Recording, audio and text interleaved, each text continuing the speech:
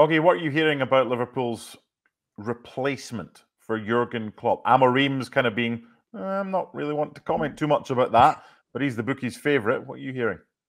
Yeah, well, what I've been told is that Ruben Amorim and Roberto Zerbi are the two leading candidates. Now, there was some suggestions last week that Zerbi kind of fallen on the list a little bit. I'm told that isn't the case, but Amorim is the guy that probably shades the preference, in the sense that, you know, he's managing a big club already, a big club in Portugal. He's won a title. He's going to win another title, looks like, this year. So his pedigree in the sense of managing a big club is established. They're not as big as Liverpool, as we know, but they are a big club in a big football country. De Zerbi hasn't quite done that yet, and I think that would be a little bit of a hesitation. Maybe, can he handle the intensity of managing Liverpool? I suppose he could, but the benefit that De Zerbi has is that he knows the Premier League. He's managing the Premier League now for a season and a half. So I don't think there's a perfect candidate there, but Amorim is a guy that, you know, they really like. But the fly in the ointment with Amorim is that Barcelona wants him as well. So if Barcelona decide that he's their guy, he's got a massive decision to make, because, you know, both clubs have got great appeal, but they've both got kind of downsides as well. I guess the downside of Barcelona is the fact that they've got massive financial problems and the team does need a bit of rebuilding, albeit some fantastic young players coming through. Liverpool's situation is that you've got to follow an absolute legend in Klopp. That team needs some new blood because they've got some of the top players in their 30s, early 30s now. And also, when you manage Liverpool, you know that if you have a bad season, you can finish 5th or 6th, as they did last season.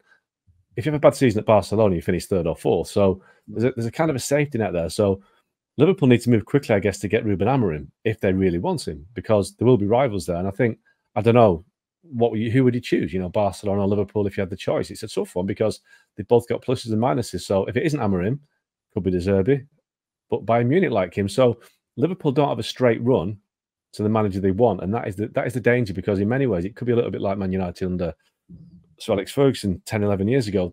David Moyes was the 6th choice in the end because they missed out on a lot of other managers because they didn't move quickly enough or they couldn't persuade them to go. So Liverpool have to be on top of it right now to get Amorim, and I'm sure they've got plenty of feelers out, shall we say, but I think there's still a bit of work to do.